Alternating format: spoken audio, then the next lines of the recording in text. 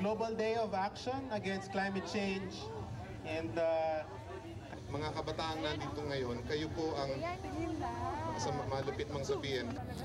It's a Global Day of Action Against Climate Change, and simultaneous rallies, simultaneous demonstrations are happening in other places in the planet today.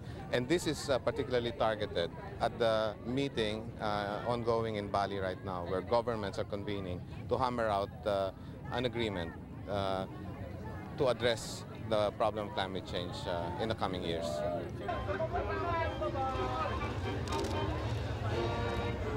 We're trying to send a message that we're going to have to use renewable energy sometime, because the environment, we need to really preserve it, and we need to care for it more, because the effects are really evident and we have to act now.